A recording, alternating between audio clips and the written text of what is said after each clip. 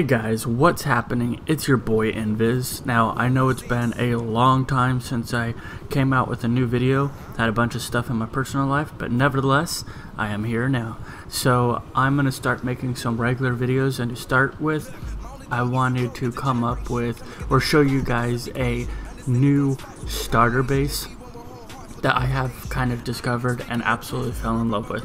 So, I saw the doorless base video and thought it was incredible, and I wanted to kind of expand on that. Now it is a glitch, and or not a glitch but an exploit, and I do feel that the exploit needs to be fixed.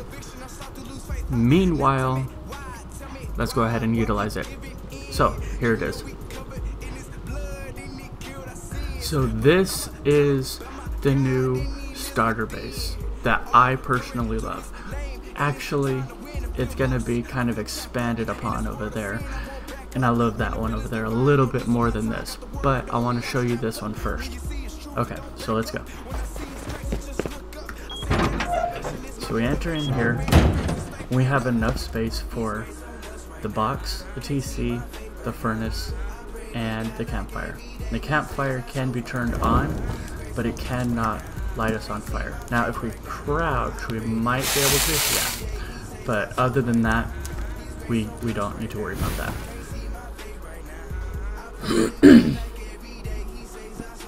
Alright, so you might be wondering what makes this so OP.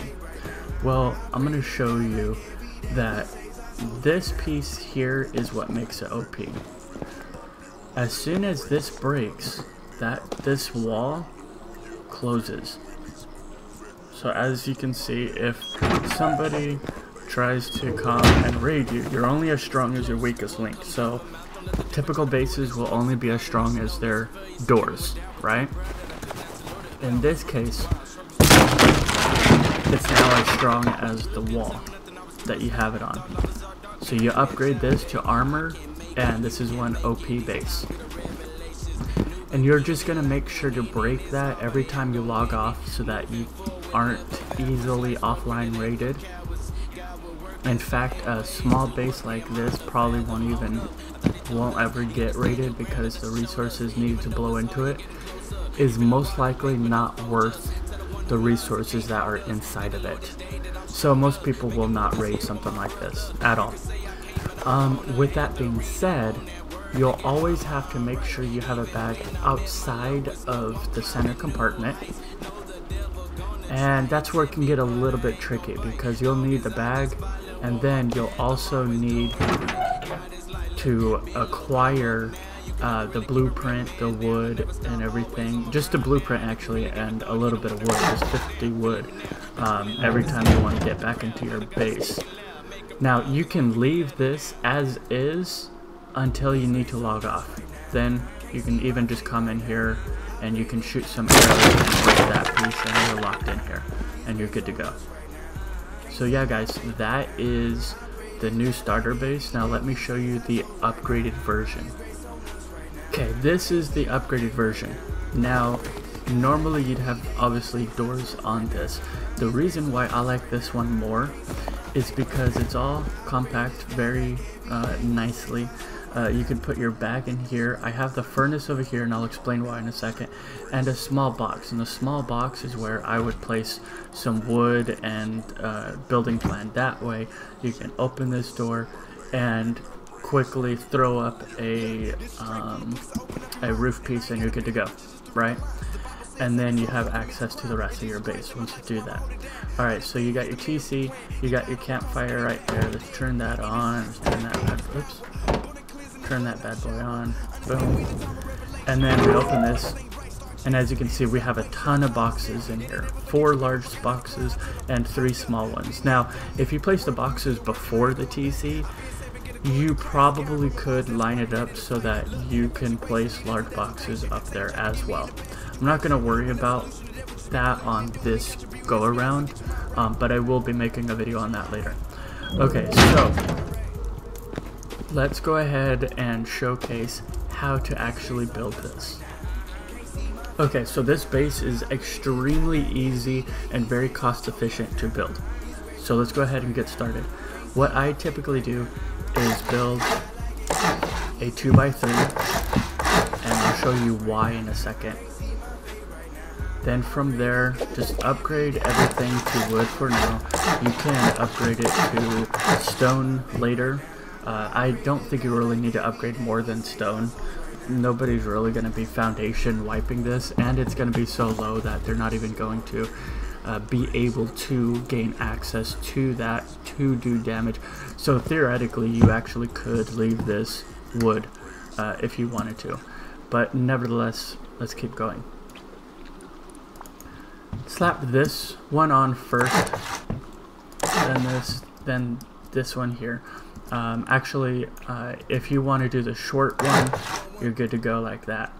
But I'm going to skip that and do this one because I like this one more. Alright, now right here we're going to switch to the half wall. And we're going to do 2 of them. Boom, boom. And that's going to allow us to put the shelf down right there. Okay, I'm going to put the roof. And then you start upgrading. Now, another thing you're going to want to do is put a door frame here eventually. You can start off with it right now if you would like, just so that you have protection in case you're in a hostile area. So we're going to upgrade to wood for now. You are obviously going to want to upgrade to either stone or sheet metal. This one I would absolutely do sheet metal as soon as you can. But since this would be your starter base, you most likely would not have access to that. That's why I'm doing it in wood right now. Okay. So that is everything necessary to get started on this. You can expand on it later by doing another wall there and a door here. And then actually a roof piece right there. And then just upgrade it. Boom, boom, boom. At that point, once you do this upgrade, you'll have enough for stone to be able to afford that. Alright, so continuing on over here. We're going to go ahead and put the boxes down.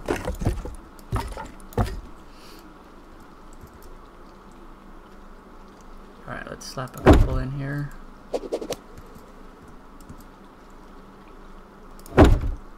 And then you can fit small boxes down here.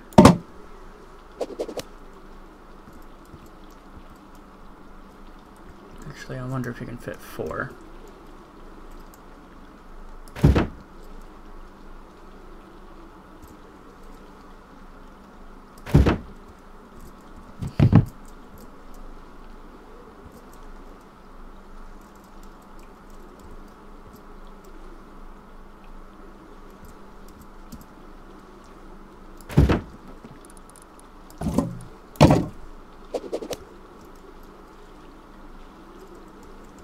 Oh, so close.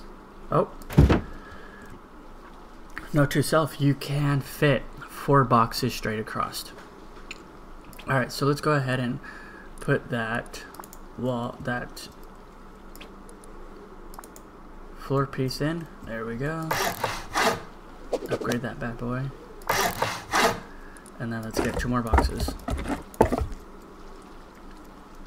Now, most people would jump up, but because of the roof, you actually can't gain access to the second floor of this. So just keep that in mind that you're not going to be able to jump up there. So this you're just going to have to get as close as you can, jump, and just keep pressing until you have it placed down, like that.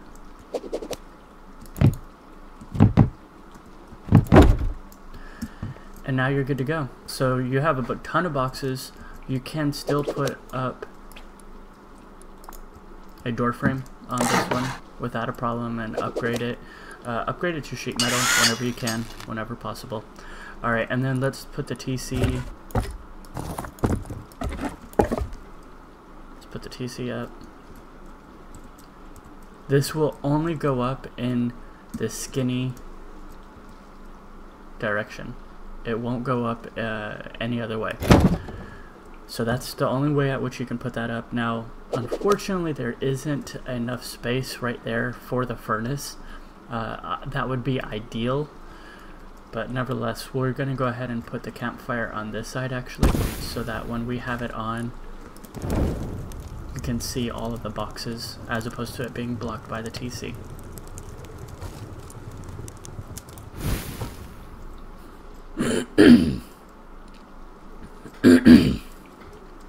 Over here, this is when you're going to put the furnace over here. Boom.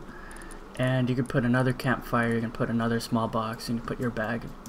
Put a couple of doors up and you're good to go.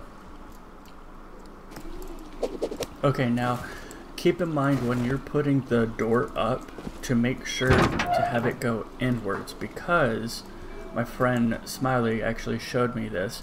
You cannot get past that. Absolutely impossible. So that's a makeshift airlock. Now they can still shoot at your TC and stuff. It'd be kind of pointless and a waste of a lot of ammo or time. And actually it might just hit the door frame, it might not even hit the TC. So just keep that in mind. If you open this door and they kill you with the door open, they're never going to gain access to your base. They might come here and then try to break this, and then it's walled off. So you don't ever have to worry about that. Alright guys, now the reason why you're going to want to upgrade this to sheet metal is because when you go offline, you don't want people to go ahead and just mess with you and backpick this wall and break the wall, the door, and the door lock. They can do that. Are they likely to do it? No, because obviously it's not going to get them anywhere, and they would just be wasting their own resources and their time. But there's a lot of punks out there that play Rust that would waste their time just to grief somebody else. So make sure you don't waste your resources and upgrade this to sheet metal so that they can't do that. Alright, now another thing that I absolutely love about this base, as opposed to your traditional 4x4, is that this you can expand onto limitless and have it still be open within. Like, I don't have to add another door at all. All I really need to do is come over here, and I can easily upgrade this by throwing up another roof piece right here. Prior to doing that, make sure that you always have the foundations extended outwards before you do that, and I'm going to show you why in a second. So we're going to go ahead and upgrade that. Start a wall, and a roof. And you upgrade all of it and you're good to go. After you upgrade this, all you would need to do now is just kill your TC, build another one, and relocate it right here. But now your base is even larger and just as safe. Boxes up, they don't have access to your base.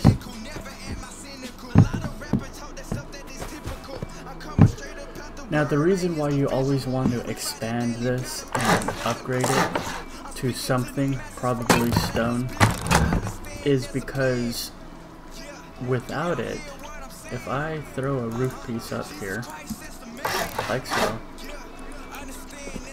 I can no longer expand this while the roof piece is there. But if I kill the roof piece, then I am safe, and I can always expand further later on down the road. So always make sure to add at least next to the roof piece one tile, and you'll be safe and you'll be secured to expand your base at a later time. Alright guys, so I hope that you found this tip helpful. It is an exploit that I'm sure will get fixed very soon.